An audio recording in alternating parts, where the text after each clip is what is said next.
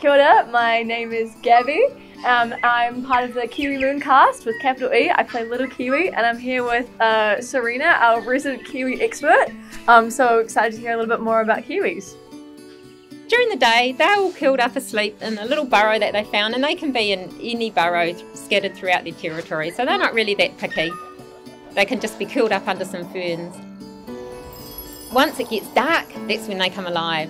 The Kiwi gets up, he's probably quite hungry, has a bit of a dig around, try and find something to eat, calling out to his mate, and patrolling his territory, make sure no other Kiwi have come into his territory. The Kiwi we have here at Pūkaha in our Nocturnal house, they're completely opposite obviously. So at the moment it's daytime here, in our Nocturnal house it's nighttime. 9 o'clock in the morning the lights go out in our Nocturnal house, and the Kiwi are pretty quick to get up, go and find all those yummy grubs and have some food that the rangers have left for them.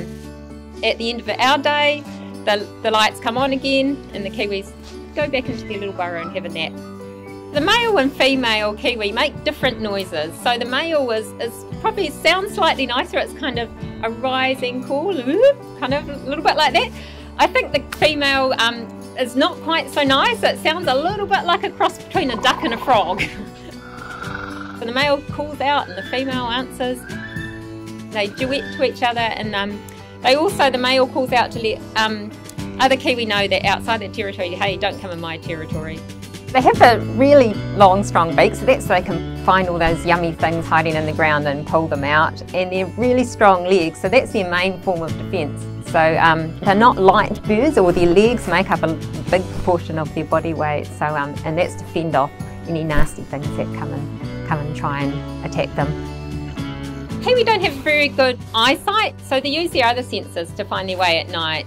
They've got really good hearing, and they listen for things that are moving in the ground, so that helps them find their food as well. So they actually have whiskers, kind of like a cat's whiskers, and they're really sensitive and help them find their way at night. And really, really good sense of smell. So they've got one of the strongest sense of smells of any bird, and that will help them find all their food that's hidden under the ground. Kiwi do have wings.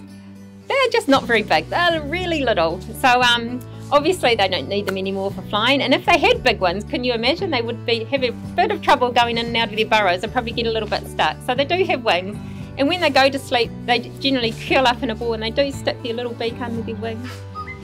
So Kiwi used to be spread right throughout New Zealand. There was forest everywhere, and they could wander around the forest. They didn't have any natural predators that were going to come and kill them.